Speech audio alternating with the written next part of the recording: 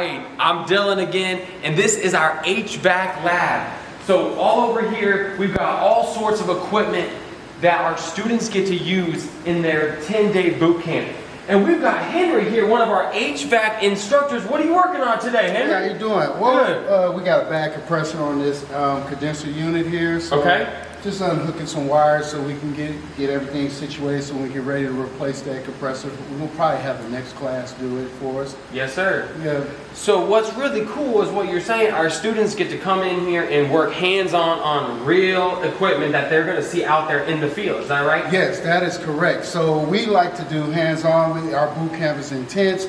We try to cram their brain with so much foundation. I don't like to use the word basic, but foundational knowledge they're going to need when they get out in the field, the stuff they'll be doing every day, yes, sir. Especially on the residential side. Yes, you know, sir. So we work on furnaces, we troubleshoot, we teach them the maintenance side of it. See this line set here? A student actually does that. So we teach them on the install side. Install, behind here, if they get into the ductwork side and like to do sheet metal, we had students build this right here. That's fantastic. Well, Henry, last question for you. I know that you're really busy, but what is your favorite thing about being an HVAC instructor here at Pinnacle?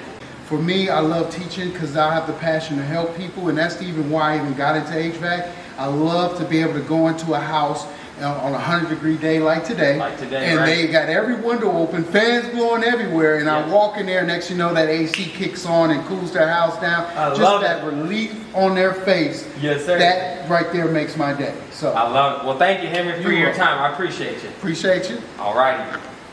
And right here, as you'll see, is the rest of our HVAC lab. We have a lot of different pieces of equipment and gear for our students to use to make sure that they get the hands-on experience that they need in order to be ready to go out into the field.